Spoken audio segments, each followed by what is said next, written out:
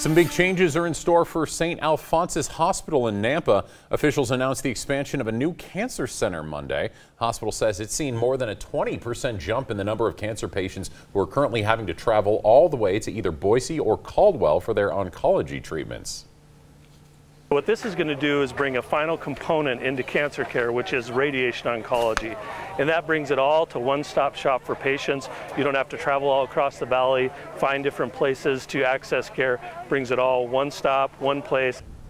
The hospital's emergency department will be renovated and remodeled, doubling its capacity to care for patients. And a new area will be added to house the hospital's linear accelerator that's required for radiation treatments. The new cancer center should be open by this fall. This is the second such facility coming to Canyon County. Last week, St. Luke's Hospital announced it'll be relocating its Mountain State Tumor Institute to Nampa. Construction could begin in August, with the facility opening in about 2 years.